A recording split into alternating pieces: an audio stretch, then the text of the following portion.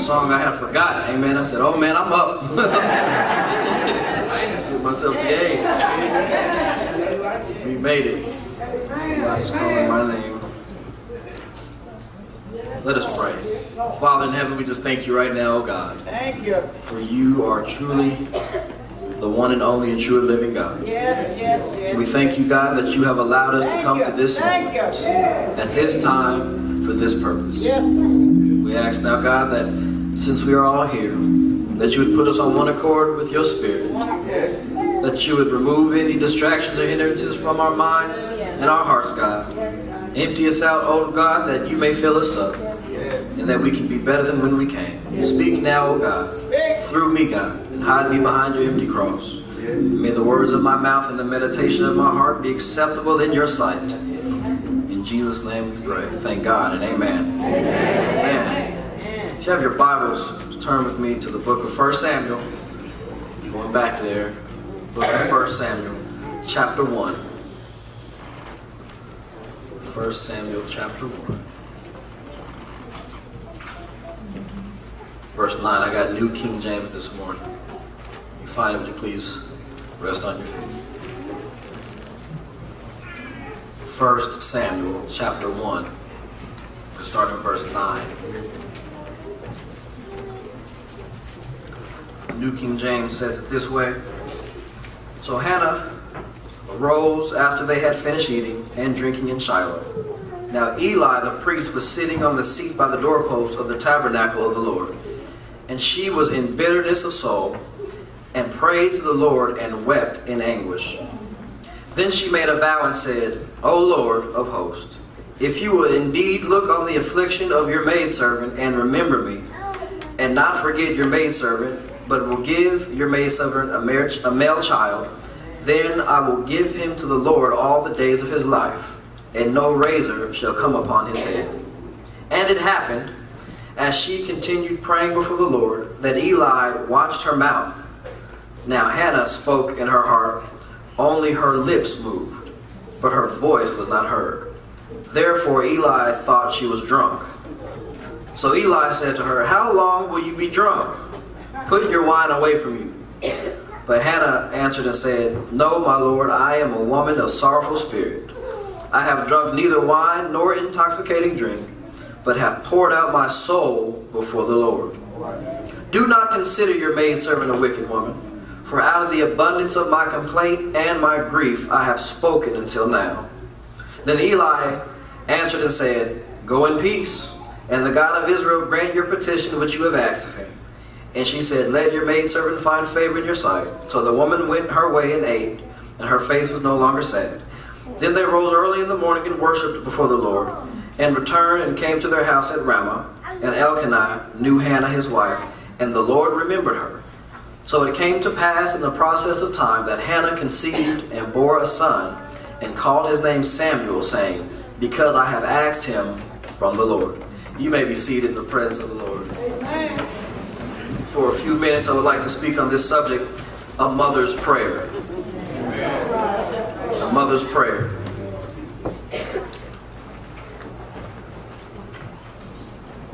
How many people know that prayer changes things? Yeah. Prayer changes things. There is a living and all-powerful God who answers prayer. Here's the arrangement. That the God who created everything, the stars, the sun, the moon, the sky, all that good stuff, this planet, you and I, has allowed us to come before him to have access to that power. Prayer changes things. We don't simply recite words into air, church. We don't just speak words that fall on deaf ears. No, we talk to the God of creation. And it pleases God to respond to our prayers. All right. Prayer is an open communication with God. You can talk to him, and he'll talk to you. You can call on him at any time, and he will hear. It doesn't matter what time, because he's always available. It don't matter how busy he is, because he can always handle one more situation. It matter how late it is, because he never sleeps nor slumbers. It don't matter where you are, because he's always present. It doesn't matter how big, because God is bigger. It doesn't matter how sad, because he's always ready to comfort. It doesn't matter how difficult, because there ain't nothing too hard for God. I just want you to know right now, church, that prayer changes things. The Bible says that the effectual fervent prayer of the righteous availeth much. Is that what your Bible says? And through the years I have found that the people who are the most praying and who pray the hardest are the mothers. Church mothers, play mothers, birth mothers, stepmothers, mentoring mothers, whatever mothers. Mothers, when mothers pray, there is a special sense of selflessness, because they only want the best for their child. They only want the best for who they're praying for. So mothers are an example of prayer changing things. If we look at our own history, if you just look around you, you will notice that there are more sisters in the church than there are men. It has been that way for as long as church can remember, amen. And so when you have the majority of the congregation being women, most of the prayers that are going up are women. And Brother Woods has said something today real special that really feeds into this while he was teaching Sunday school while we were eating, that everybody comes through the mother, amen. And so we ought to be appreciative of that vehicle, amen, but also of the prayer that mothers render on behalf of their children. And even in our immediate African American culture or contemporary culture, even, as men are generally, have been always those who provide for the home or away, or in past times that would be off into war, it would be the women and the mothers who were praying for their family. It would be the women who were praying for the men while they were working, whether they would come home late, tired. It would be the mothers who were praying. So why not give it up for the mothers who prayed for you and who are still praying for us today? There is a St. Augustine. He's a famous bishop in church history. He was over the church in North Africa. Few people know that. A few people will teach that, amen. They'll have you believe that St. Augustine was from Europe. But no, this brother was from Africa, amen. His mother, Monica, while he was out in the world, before he became this great bishop, he was in the world, and he was an adulterer, church, and he had some issues, some gambling issues, and he was a juvenile delinquent. But while he was doing this, his mother had always been praying for her. So it was Monica who was behind the transformation of St. Augustine. It was Eunice and Lois who had brought Timothy to the Lord. It wasn't Paul, although that was his son in the ministry. His spiritual mother and biological mother and grandmother was Eunice and Lois. Susanna Wesley taught and educated John and Charles Wesley, the founders of the Methodist Church. It was her who gave them the instruction and who taught them how to be so tenacious and so tedious that they ended up becoming methodological, hence the word Methodist Church. Susanna Wesley. I'm just talking about some mothers real quick, church. It was Mary who raised the Messiah. We don't know what happened to Joseph. We don't know much about him after he's mentioned in the early part of the Gospels, but we do find Mary at the cross. The mothers have always been there, church, and this is the day that we say thank you to our mothers, that they have prayed for us. Here in this text, we have already met Samuel. We talked about Samuel last week and how he got called into the ministry, but his story does not start with the call into the ministry. Amen. Samuel is in the Bible because of a woman named Hannah. Amen. And not just that by common sense, amen, because she birthed him, but because this mother prayed. Yeah. Let me tell you a little bit about Hannah. Hannah is married to Elkanah. They live in Ramah. They're wealthy people. They always make this trip every year from Ramah to Shiloh to worship and to praise the Lord. They have money, but here's an issue. Elkanah, the husband, has another wife. This other wife is fruitful. Sons and daughters. The Bible don't tell us how many. It just says she has sons and daughters. That's an indication, amen, that it may have been too much to list for the purpose of the story. Amen. And so every time, year after year, when they would go to make sacrifices, go to worship the Lord, that the husband would give portions to the wives and their children. But he had to give more to Hannah because she didn't have any children. And to make matters worse, if it wasn't enough that she had to deal with this woman on the side, amen, her husband was inconsiderate, because when she is grieved because she does not have any children, he has the nerve to say, ain't I better to you than 10 boys? Ain't I been better to you? Didn't I pay this bill? Didn't I pay that bill? Didn't I give you this, that, and the other? What you upset about kids for? Don't I treat you right? Amen. Amen. Amen, lights. I'm going to preach it anyway.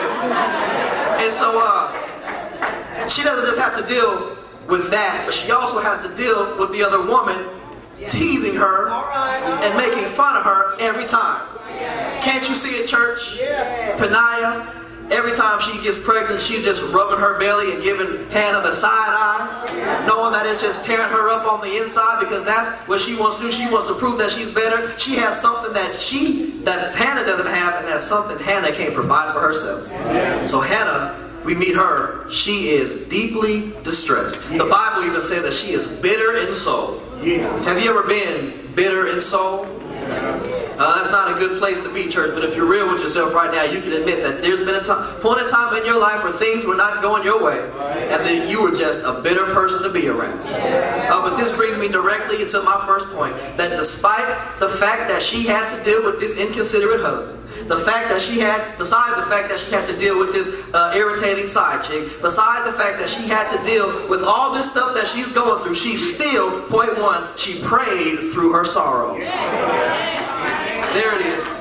She prayed through her sorrow, because this is what happened. They all go there to worship. Everybody eats. By the way, the Bible says she hasn't been eating. She's at the table. She didn't eat nothing. Everybody else ate. When they ate, went to sleep. She got up by herself to go pray. Church is going to take that sometimes. At some point in time, you're going to have to just tell everybody to be quiet. Let everybody get away from you. You're going to have to go to the Lord by yourself, where you can be uninterrupted, so that you can do some things and say something that's on your mind that God can only do for you. And church, I wonder if there's somebody in this place today, even on a Mother's Day, you said, I'm going through this, I'm going through that, but I got sense enough to know that if I can get to the house of the Lord, if I can just press my way into prayer, that God can do for me what I can't do for myself. How do you know? I've seen him do it before. I've seen him do it for this mother. I've seen him do it for that mother. I've seen him do it for my own mother. So here I am, praying and praising through my sorrow. Ooh, but can you pray when your bills are due? Ooh, can you pray when your body aches? Your back hurts, your knees hurt. Can you still get down on your knees and bend that back? Can you pray when you're lonely? Can you pray when you're down and out? Can you pray when your kids are acting? Can you pray when God seems like he's not talking to you? Can you pray when your enemies are attacking you? Can you pray when your job fires you? Can you pray when you can't find a job? Can you pray no matter what's going on? Well, I submit to you today, church, that if you pray when your bills are due, God will make a way out of no way. I submit to you that if you pray when your body aches, that God can be a healing to your body. I submit to you that if you pray when you're lonely, that God will be a company to you. If you pray when you're down and out, that God will pick you up, turn you around, place your feet on solid ground. I just got real Baptist on you. If you pray when your kids aren't acting out, I submit to you that God will take care of your kids. If you pray when God seems like he's not talking to you, he'll talk back to you once you start talking to him. If you pray when your enemies attack you, the Bible says he'll make your enemies a footstool. If you pray when your job fires you, that's all right, because God will supply all your needs. If you seek first the kingdom of God, I'm preaching better than y'all right now. If you pray through your sorrow, God can take care of you. Because praying through your sorrow means that you're going to get through it, amen?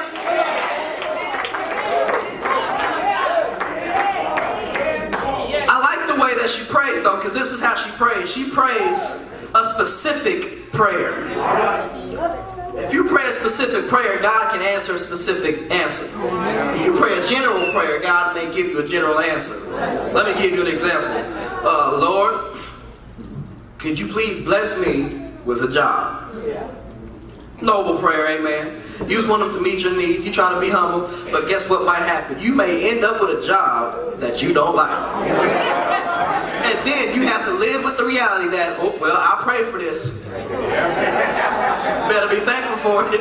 He blessed you what you prayed for. But I dare you, church, I invite you to go before God with boldness, knowing that He can do exceedingly abundantly above anything you can ask or think, and pray specifically for what you want God to do. What's the worst that can happen? He say no, well, you just be where you are anyway. But if He says yes, you might have exactly what you prayed for. She prayed through her sorrow with a hope that God was going to do exactly what she had prayed for. But let's not deify Hannah, please. Because even though she prayed specifically, there are some ways we need to tweak Hannah in her prayer that we might not want to model after all. She prays the if-then prayer. If you do this, then I'll do this. I know at times we may be down, we may not realize what we're doing, church, but that's not the way to pray. The way to pray that Jesus taught us is, not my will be done, but let your will be done. But here's grace for Hannah, and here's grace for you, that sometimes even if you pray the if-then prayer, God will give you the if-then answer. Amen? She prayed through her sorrow. Then, my second point, she poured out her soul. She poured out her soul. So after she's praying, she's been praying for a while now. Eli's sitting by the door. He's waiting for whatever reason. He goes and he's looking at her, but he sees her mouth move, but ain't nothing coming out. This is good, church, because she had something to say a while ago. She prayed this very specific prayer out loud because she said, but now she's been praying so long that she's poured out her soul. She just don't have any more energy. She just don't have the sound to say what she's saying. But thanks be to God that the Holy Spirit makes intercession for us. Who's been in Bible study that when we don't have words to say, the Holy Spirit will make intercession for us with moanings and groanings that can't be uttered. Amen. So she's getting a prayer through even though nothing's coming out. But Eli, even though he's a priest, he don't understand this. So he walks up to the sister and says, how long you gonna be drunk? Listen, Hannah, first of all, listen, church, she's not even supposed to be where she's at. Because women aren't even allowed to be inside of the tabernacle. So instead of taking issue with her being there, he's accusing her of being drunk. Church, please be wary of people when they're praying, doing something that they're supposed to be doing, and you're not doing what you're supposed to be doing. They might just be closer to God than you are, amen? She's pouring out her soul. Yes. And here's the issue.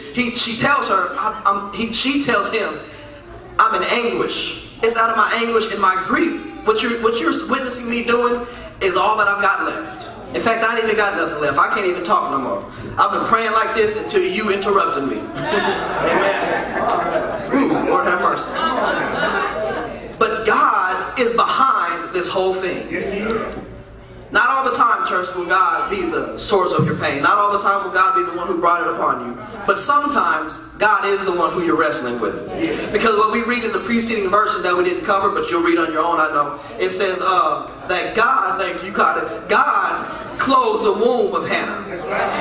God closed the womb of Hannah. So while she's crying and while she's in anguish and while she's disgusted, it's really God who's behind the situation. So God has arranged this trouble for her to go through, whereby she can pour out her soul to Him and then be closer to Him. You missed it. You missed it. You missed it. Okay, here, let me make it plain for you. When me and my wife started seeing each other, amen, I was a freshman at OBU, and so I had come down. And the fair was going on. I had never been to the fair before, and fairs in Colorado, they're not a big deal, you know. But I was used to amusement rides, to amusement parks and rides. So we're walking through, we're going to get on this ride. This ride spins this way, and then it spins more as it's going around. So I said, okay, I can do this. I don't like spinning rides, church. I don't do well. I get sick. Amen. I get nauseous. If I do one, I'm probably out for the rest of the day. But I said, I'm going to get on this ride.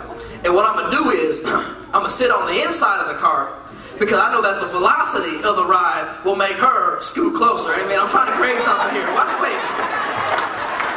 Amen. I didn't get 4 kids. Amen. Watch out. And so I know that the velocity, amen, will make her scoot closer. And as the ride goes faster and as the ride gets scarier, the closer she will get. Amen. Whether she acknowledges it or not, the situation is bringing her closer to me. And I arranged this whole thing from the beginning. Well, church, there's a word from somebody from God that God has arranged this whole thing. You think it's scary. You think something's going on in your life. You think it's trouble. But God has set this up from the beginning that once it's going, once it starts speeding, once it starts getting real hard,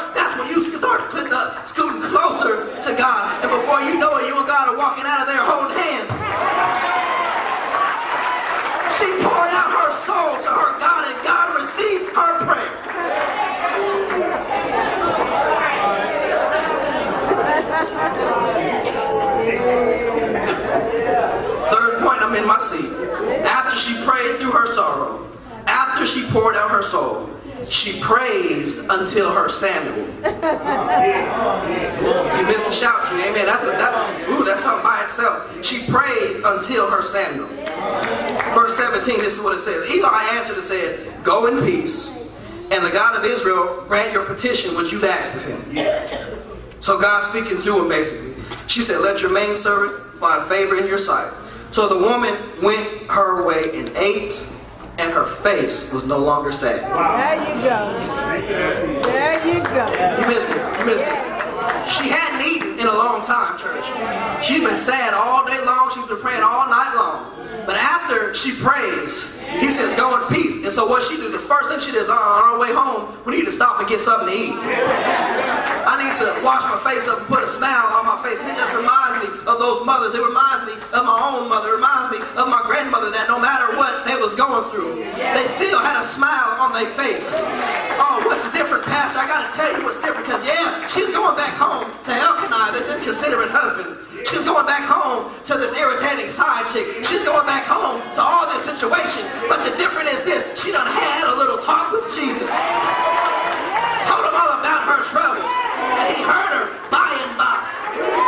So now, she's got a little going in her church. She's excited now. She's anticipating God to do something. So what the Bible says that she does is right there in verse 18, verse 19, unless you tore it out. It says, "And they rose early in the morning and they worshiped." You're going to have to worship until God gives you what you're praying for. One more time, you're going to have to worship until God gives you what you're praying for. He's worthy of your worship before he gave it to you. He's worthy while he's giving it to you. He's worthy while he's prepared it for you. God is worthy of your worship. And guess what happened, church? She went home that night. She knew her husband. In case you didn't know what that means they was going to make a baby, amen. And then in the fullness of time, here comes this little bouncing baby boy named Samuel. She named him Samuel because Samuel means the Lord has heard. So every time she looked at that boy, she can say, "Oh, I know the Lord answers prayer." So look at your neighbor and say, "I know the Lord answers prayer." I can look at you and know the Lord answers prayer. I can look at my car and know the Lord answers prayer. I can look at my job and know the Lord answers prayer. I can look at my bank account, ain't got that many zeros, but God knows, I know he answers prayer. Does anybody know that God answers prayer? Thank God for praying mothers. Thank God for praying mothers. Thank God. Hey!